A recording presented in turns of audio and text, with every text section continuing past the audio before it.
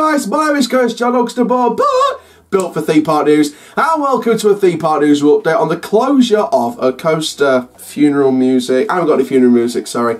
But this is on the closure of Half Pipe at Särkänniemi in Sweden. We're going to be talking about today why it's closing, a bit of history on the ride, some stats for those of you who don't know, and also my thoughts as to why it's in storage and why it's closing. And where it could go, basically. What's the future of the ride and what could go in that spot as well. So a lot to talk about today.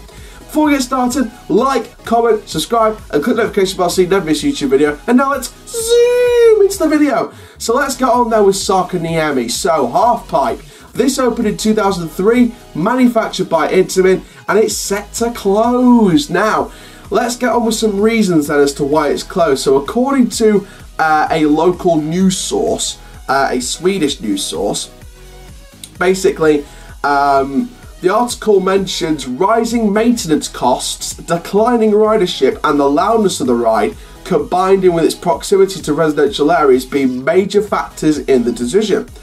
Now, the article suggests the ride will be placed in storage while a buyer is sought, which is very interesting. I'm going to be talking about why it could potentially be in storage and what could be the future of that, because it doesn't always mean that it'll be sold. So it's something to think about here. So we're going to get on about that in a little bit. But here's a few stats for you, for those of you who don't know. This is the 30-metre model. So this is the same model as Half Pipe at Elitch Gardens and, of course, at Chimelon Paradise. This is the first of the three 30-metre models to be removed. And, of course, there's still potential for it to go somewhere else. There is also a 20-metre model at Don Quijote in Japan. But this is sort of the more famous of the half pipe models, if you know what I mean. So, so there's a real sense of sadness here because it's the most famous one that we know.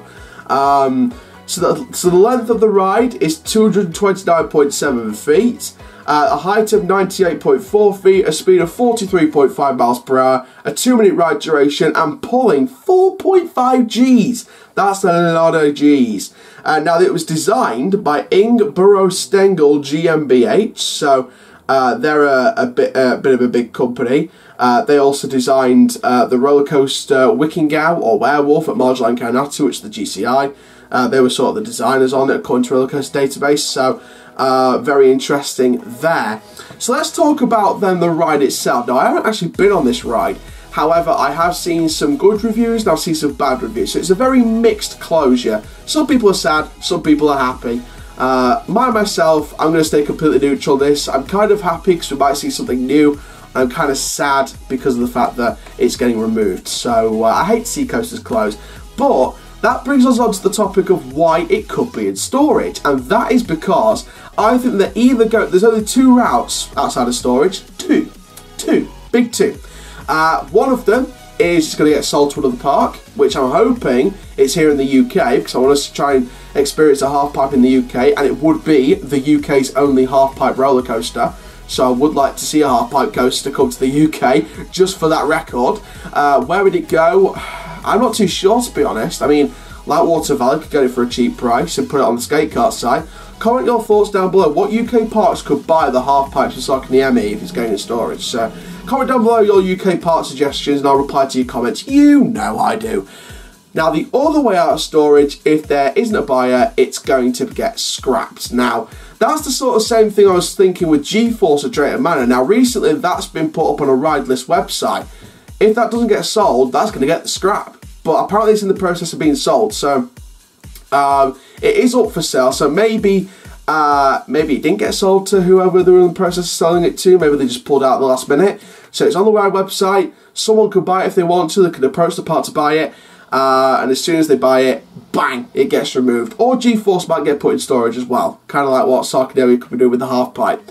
So there's only two routes out of storage. You get bought or you get scrapped if you don't get a buyer. So either one, I'm not going to predict which route it's going to go. I'd like to see it get put into a different park and hopefully Intamin comes in to work with some maintenance crews and sort of get it fixed and sort of get some of the problems maintained and stuff like that and fixed, ready for shipping to a new park.